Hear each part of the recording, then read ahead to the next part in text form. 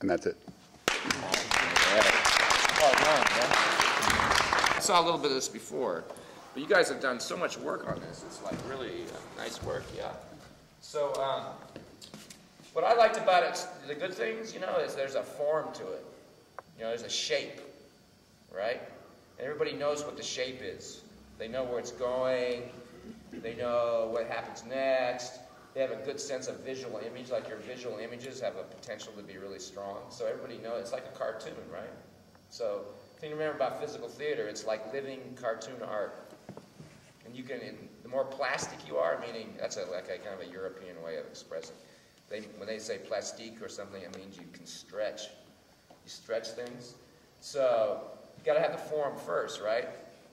So as Robert would tell you, when you're building a piece of sculpture or something, you have the clay, and then there's the mass, just in a simple form, and then later, the next minute or the next day or the next 6 months, you can start playing with that. And but you have to start, and then you have that form, and then you can change that again, you know? So you guys have the form. And there's also a sense of time that's beginning to happen. Like, the great thing about theater and any art is how you use time. So I think they're conscious of that. So those are all good things.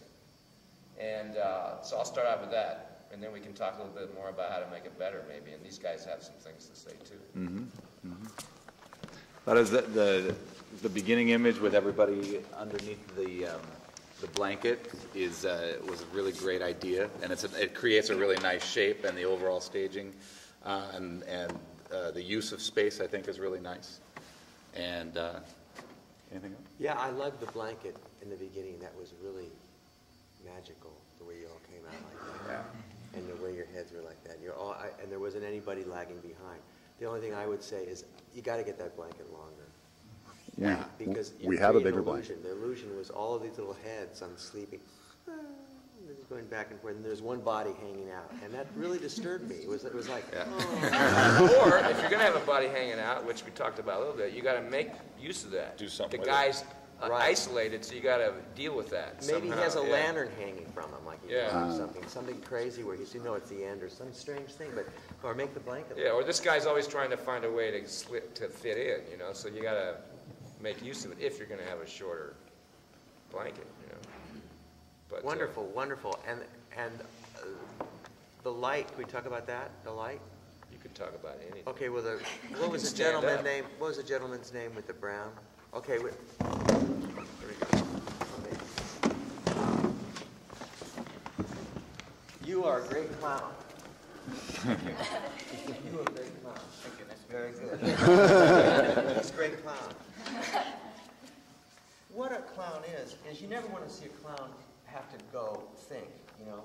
It's just you come out and I don't want to all of a sudden go, you know what I mean? It was real, like when it first came out, you were like just following this thing. It was just like, you couldn't figure it, like, what the hell?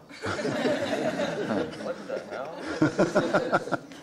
I don't understand this. It keeps like going away. What the hell? But then you did one gesture that I wish you would have done. You went like this. You know what I mean? And that was like, I saw the acting there. So what we do is we just become. We just are. But you never want to see the acting. When you see the acting, it becomes kind of fake. Am I right? Yeah. Yeah, another way to say it is he's actually, when he did that, that's his brain doing that. We're looking at his brain. He's not, it is what it is. And you were fine. The decision.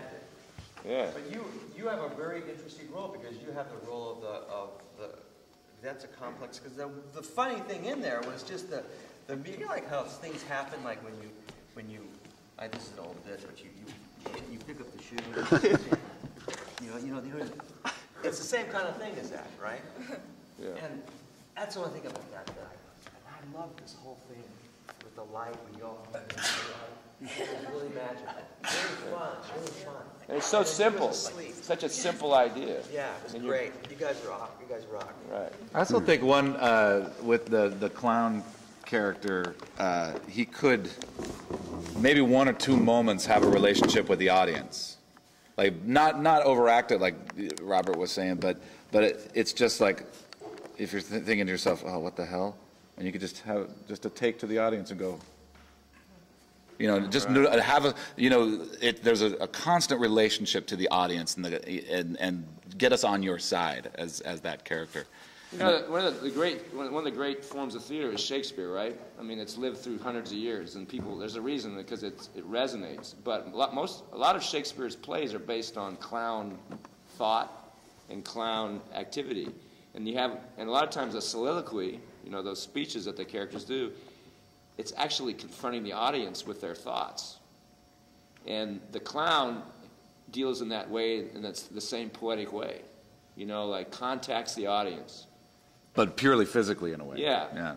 Or it could even be vocally. Who knows? But I'm just saying, that's part of the magic of physical theater, is that we're all in it together. Like if you saw his show last night, you see this kind of video thing going on, and then he comes out and the first thing he does, he jumps in the audience. He's like diving in the pool. That's great.